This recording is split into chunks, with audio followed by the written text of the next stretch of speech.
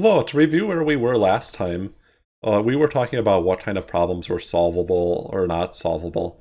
And this might have been a notion that you've heard of before, right? You probably might have heard or picked up on this idea that if I have the same number of equations and variables, that's usually going to be a solvable problem.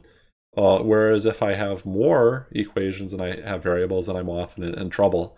Another thing we talked about last time is how we could represent all the numbers involved in our equations with matrices. So the way I might translate that rule then is that generally things work well when I have square matrices, right? Because I have a column for each variable and a row for each equation, right? So having a square matrix means I have the same number of rows, and that means I have the same number of variables and equations. And then when I have more equations than variables, or I might have more rows than columns, then I'm probably in trouble, but not necessarily, right? It really depends on the data I'm dealing with. And so for certain data, right, for certain y values, I'm actually going to be able to solve the problem I'm interested in, but for most, I'm not. And so the idea I left you with last time is that if we have a unsolvable problem, is there a way we can kind of replace that unsolvable problem with a problem that we can solve, and choose the problem that we can solve that's as closest to our original as possible? And so if we solve that new problem, we'll have some answer that is still somewhat meaningful in some way. So to do this, practically, actually kind of do the number crunching, I have to introduce this idea of a projection matrix. And I have here the formula for a projection matrix. So for any given x values we might have, I can use this equation right here and did a projection matrix. And there's things in this equation that we haven't talked about yet. For example, I have this -1 here. I'm going to be mentioning that. And I'm not going to tell you where this formula comes from. That's not in the scope of this course. I just want to think about how we can reason about what it's doing and then actually write Python code for it. So this projection matrix that we have does a couple nice things for us when we multiply it in front of another vector. If I multiply a matrix by some vector, then the result is some new vector. And in some ways, then I like to almost think of matrices as functions, right? You multiply it by a vector to the vector. It's almost as if I have an input vector and an output vector. And so the output vector, the thing I get back when I multiply b by my input, has a couple nice properties.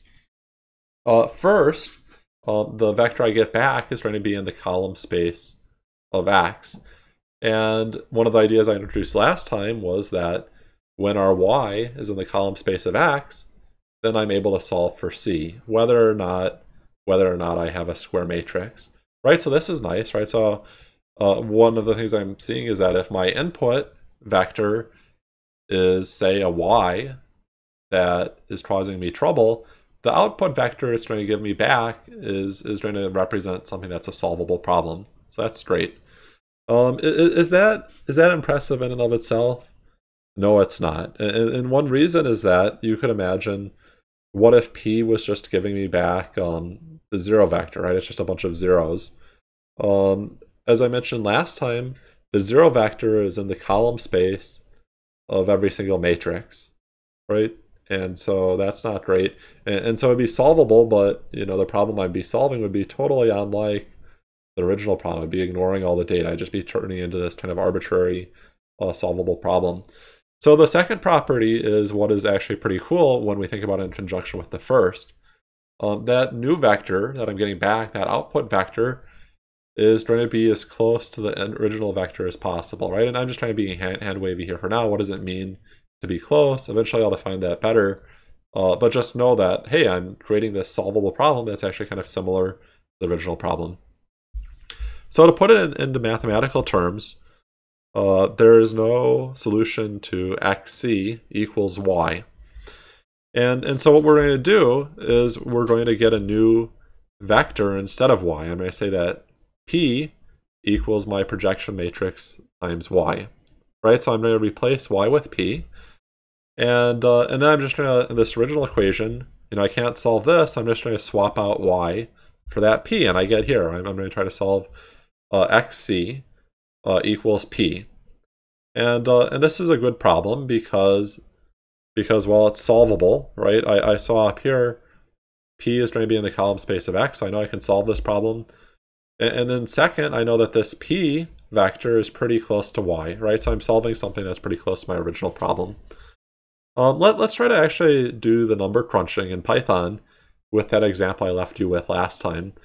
Last time I started off with a nice problem where I had the same number of variables and rows, and then I added this little trouble at the end. I added a duplicate basket, right? So the basket had the same number of apples, bananas, and and I had one basket, and these two baskets that are identical sold for different values, right? So if I was trying to solve this system of equations, I wouldn't be able to do it because I'd be looking at my last two equations and I'd see, well, the left-hand side of these two looks the same, but the right-hand side of these two looks different, right? So that's a contradiction. If I'm ever going to be able to solve this kind of problem, say, where I have these additional rows, these last two better have the same price on the right. If they had the same price, then this would have been a solvable problem, and I wouldn't have this trouble. Okay, so this is my y right here. I'm going to do like I described above and see if I can compute that p vector. And if I'm computing the p vector properly, well, the last two values in the p vector better be the same, right? Because that's the only case this turns into some sort of solvable problem. Okay, so here I have again that formula for my projection matrix. I'm going to do that. And so I'm going to say p equals, and I start with x, and then when I have when I just have these two matrices together like this, these two values, that means I need to do the dot product. So when I'm translating from the mathematical notation to Python, I should say dot product, and I have some stuff there in parentheses, and then at the end I have another dot product with x transpose. And the way I do x transpose in Python is just x dot t. Okay, so what about this part here, and what is this -1? -1 means that, as an exponent, means that I want to take what we call the inverse of a matrix. And that's another thing you learn about if you took like a full linear algebra course. I'm not trying to talk about what an inverse means. I'm just trying to tell you how to compute it in Python, in NumPy. And so I could say numpy.linearalgebra.inverse, and then I can pass in some sort of matrix here, and that matrix better be square. So let me try doing this. I'm going to try passing in xt and x. So I'm going to say x.t dot product x, and I can see, great, I can take the inverse of that, right? And this matrix here has some nice properties I'm not trying to talk about. But anyway, so just trying to translate the math to Python, I can copy this and put this right here, and I'm going to end up with this kind of weird looking projection matrix. So let's use it and see if it has these nice properties I talked about. I'm going to say p dot product y. I'm going to get back this projection matrix here, or this vector, and you can see this has the exact properties that I was hoping for. These last two values are the same now, right? So I'm kind of imagining like, well, what if these two baskets didn't sell for original prices? I'm going to fix it up by pretending they did sell for the same value, and that value I'm pretending is somewhere between 8 and 8.5. This is going to be a solvable problem. And I can also see that this vector I produced is not only gives me something solvable, but it's very close to my y, right? So I can see, with y I have 7, with p I have 7.04. Up here I have 5, down here I have 5.04. So this is a great vector, and then I'd be able to solve it. I want to visually show you what's happening too, and I can't quite do it with the fruit example because I want to create this scatter plot, and with the fruit example I have too many variables.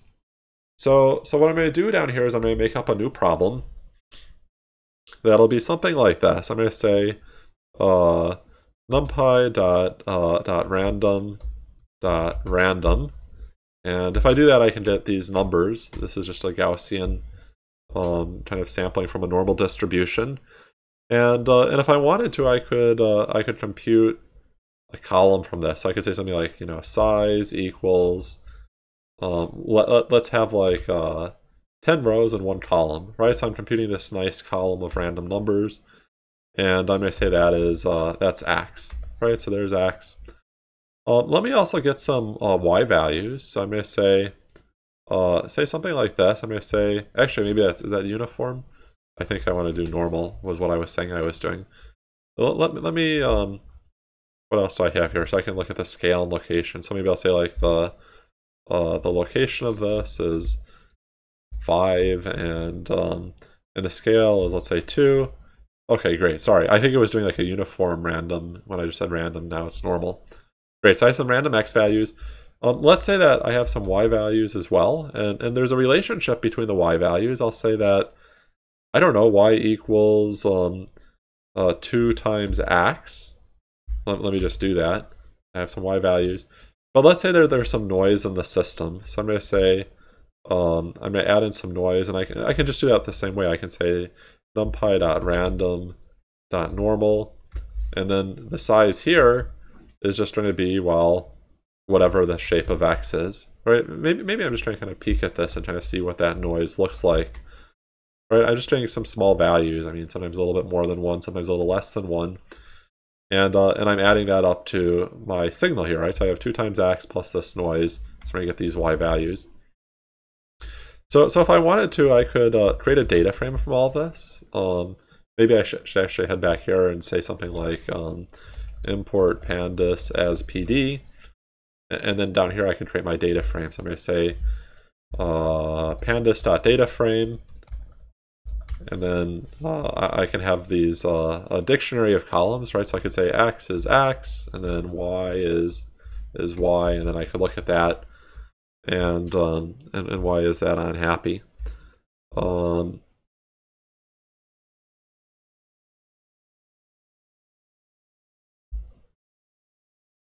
let me just try this and see if I have any more luck. So I think my y is like that. You know what I think it's trying to do is that I already have, you notice that I already have in 2 dimensions, and I'm expecting something 1-dimensional here. So maybe I'll just actually reshape this to be just 1-dimensional, since I'm imposing this new structure on it. So I'm going to do that, and it's still not happy. What is it saying now? Arrays must have the same length. I sure would have thought they would have had the same length. Let me just peek at both of these. I must have done something wrong here. So I have that one, and then I have this here, my y. If I look at the size and shape of that, that's smaller for some reason. Did I already run some other code earlier? You know what it was? I think when I was importing up here, I changed what my y was, and that's why it was breaking. Now I'm actually curious if I actually had to do this reshape. What if I have it just like this? Is it going to be okay with that? Okay, I guess I still need to flatten it. Okay, great. So I have this thing, and now I can actually plot it, right? I could say dataframe.plot. Actually, I'm just going to leave it there for now. I'm going to do it in another cell. I'm going to say down here, dataframe.plot.scatter, x equals my x column, y equals my y column, and maybe I'll say that the color will be gray. Maybe a slightly darker gray. Great, so you can see those points. There's kind of a relationship there, but I definitely cannot. I definitely cannot fit a straight line to it. Right? It's not possible. Cannot find C where y equals x times c. Right? I can't do that. Right? There's too much noise in the system. Okay, so how can I use projection matrices in this case to replace this y with something that I could actually solve for? And so what I'm going to do is I'm going to actually just grab my my equation up here, this p matrix, and so down here, what am I going to do? I'm going to compute this p based on my x, and I guess down here I actually have been using lowercase x, and the reason why is that it's 1-dimensional, right? It's just this one column, but it doesn't matter, right? I can do that the same, right? So I'm going to do that, and let me look at this p here. Still a pretty large matrix, right? Even though I have only one column now, and I can use it. I can multiply it by my y, right? And I get this other thing, right? So this is maybe I'll call this my p vector, And let me just kind of add this back to my original data frame. I'm going to say data frame, I'm going to add a p column equals to bp, and then I'm just going to flatten that. And then I'm going to look at my data frame again. Okay, so what happened here? I was trying to find a relationship between x and y, a perfect linear relationship, and it wasn't possible. And so instead I added this new column p, and it is going to be possible to find a perfect relationship between the p and the x. And you can see that p is pretty close to y, but there are some minor differences, right? That's why this is working out great, right? So p has it's close to my y, but it can actually fit to my x. And so let me just plot that, and we can actually see what it looks like. I'm going to do the same plotting I did before. Down here, that was all good, and let me plot the same thing, but instead of plotting x against y, I'm going to plot x against p. I'm going to make that like a red line. We can find c where p equals x times c. So let me do that, and actually it's plotting these on two different things. Let me do this. I'm going to say this first one returns an ax, and down here I'm going to pass that in, ax equals ax. And you can see what it did to those gray points, right? Actually, let me make those a little bit lighter now again, so you can see the contrast. Right, it replaced all of those. Let me actually make it black, I think, just so people can really see. It replaced all of those gray points with those very similar black points, and now you can see the black points lie on a perfect line, and so I can actually compute a slope here. How could I do that? Well, I'm only really solving for one variable, and I have, what, I guess like 10 equations. And so I could really solve it by any of them, right? I could say something like data frame of p divided by data frame of x, and that's trying to do an element-wise. And I can see that my slope is 2.027, right? From any of those equations, I could have figured that out. And that's great, right? Because when I was randomly generating my data, I had all the way back here, what was y? Y was 2 times x plus some noise, and so I rediscovered that too. And this is what I'll generally encourage you to do when you're learning new kind of linear algebra or maybe machine learning techniques. Randomly generate some data where you know what the underlying pattern is, and then see if you can use these machine learning techniques to pull that back out from the noisy data. Can you kind of uncover that original signal? Okay, great. So I will leave it off there.